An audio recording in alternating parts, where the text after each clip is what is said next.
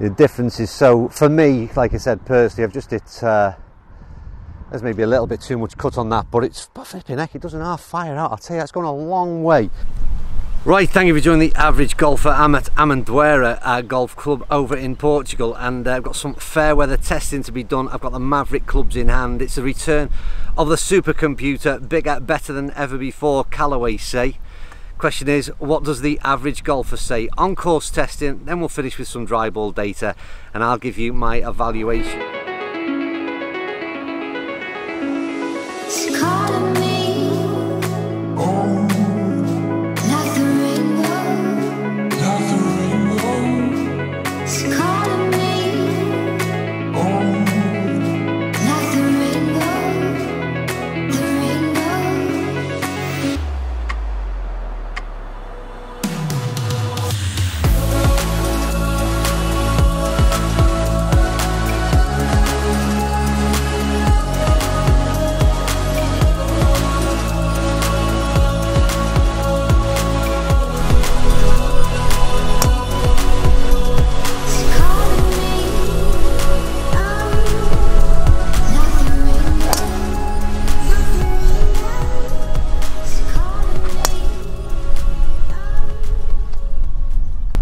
Right, so before we go any further, let's just very briefly, and I mean briefly because I'm all about the testing, let's talk about how they look and your opinions down below. Because for me, I mean, I'm looking down at them, I'm not overly impressed by the looks of them, and they don't seem to have gone great in terms of the design. But anyway, that aside, from the top end, they look superb. But we've got two very different drivers and how they appear addressed, two very different shapes, as you can see, and aimed at two possibly very different golfers as well.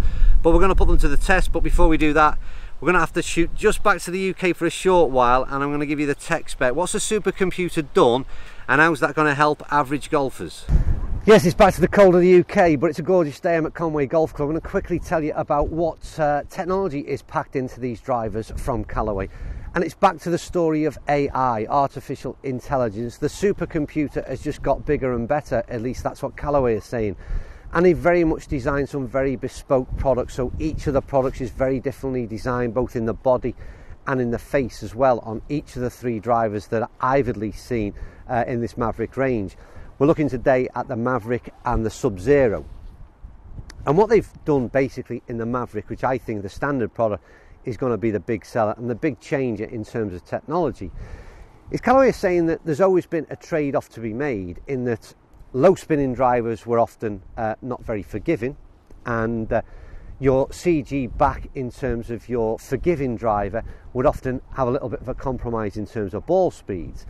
What they've done with this new shape, and what artificial intelligence has done, is designed a club head that doesn't compromise those two things. So we're getting a very forgiving driver and fast ball speed, and also one that is very much aerodynamic, and you'll see the difference in change of shape more notable in any than in the Maverick standard product. And if you see that epic flash body that you see compared to it, it is a big change in terms of how it looks.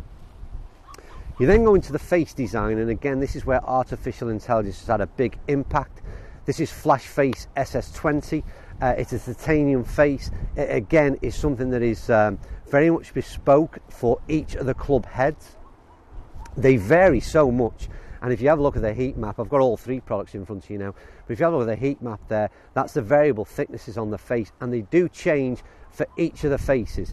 And what Callaway are basically saying, they're optimizing body shape, face type, thicknesses to optimize performance in each of the club heads and what each of us are looking for. So it's very much, like I said, club heads designed for different individuals, different club types of swing, different club head speed, swing speeds, and I like it. It's a good story, and artificial intelligence is apparently doing things that humans would take literally years to conclude, and artificial intelligence is moving Callaway a way forward, they reckon.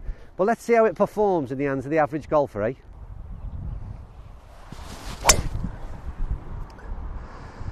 The difference is, so for me, like I said, personally, I've just hit there's maybe a little bit too much cut on that, but it's flipping heck, it doesn't half fire out. I'll tell you, it's gone a long way.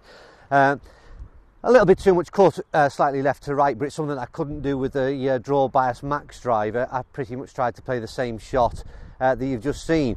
And again, for me, this one sits in a much more neutral position.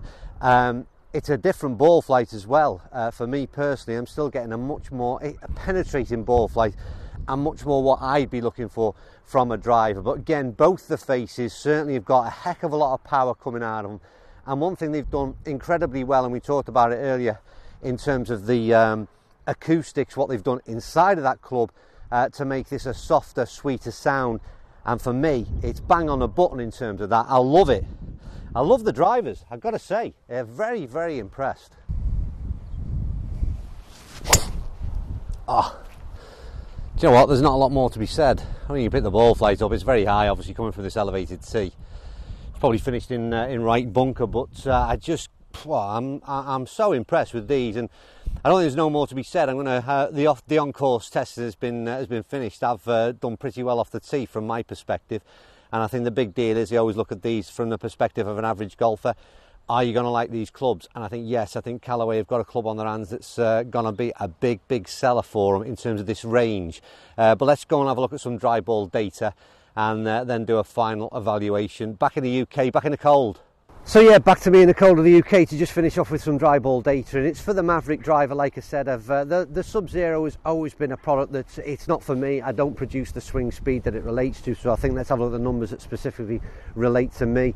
And they were pretty much bang on the button, sort of, I think it's, what is it, 246, you've got them in front of you now, I can't remember them, 246, 247, carry, 2,500 spin, launching around the 12 mark, and 148 ball speeds off a kind of 97, 98 mile an hour club head speed, which is right bang on the button for me.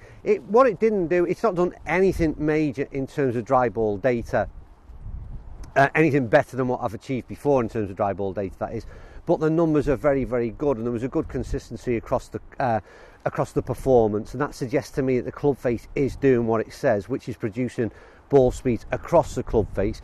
But always the ultimate kind of thing is for me is for out on the golf course, how does it perform. It performs very, very well indeed. It's a very unique sound and feel. They've changed quite a lot, and I think it's going to be, and it's different to all the drivers that I've tested as well so far this year.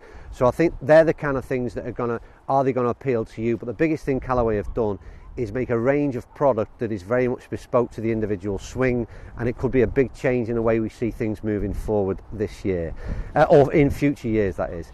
Right, as ever, thank you for watching both here and over at Amendoira. Thanks to Amendoira for having me. Thanks for Conway Golf Club for having me, and I'll carry on doing some more testing out here in reality, and I'll see you all soon.